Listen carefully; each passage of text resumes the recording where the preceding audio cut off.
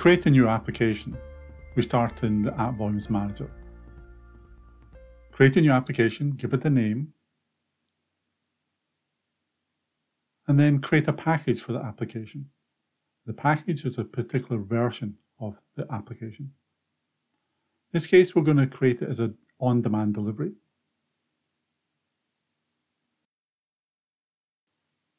We can see our application, and it has one package. If we go to the Packages tab, we can see that package is unpackaged. So let's package it.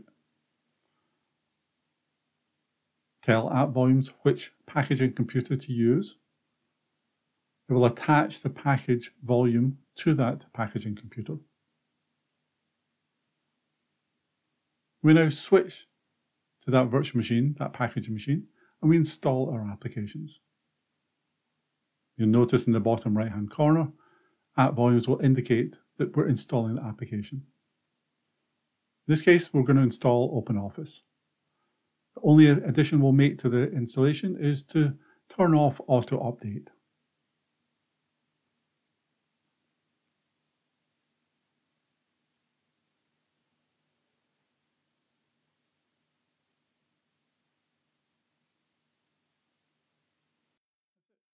Now click OK that we're finished installing.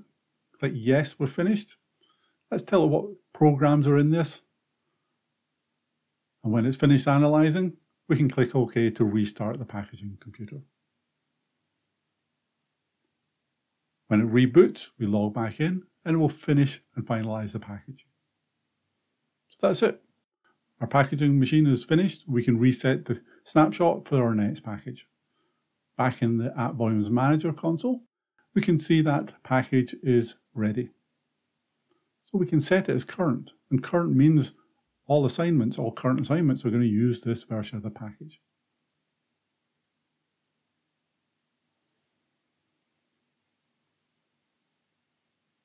And we can then assign it who's going to get this. Now in this case, we're going to assign it to a group, OpenOffice users.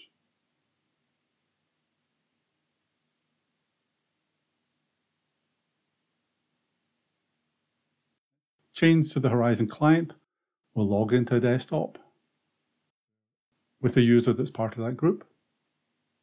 And we can see we've got OpenOffice. When we launch the application, because it's on demand, we'll see App Volumes getting that application for us and launching it.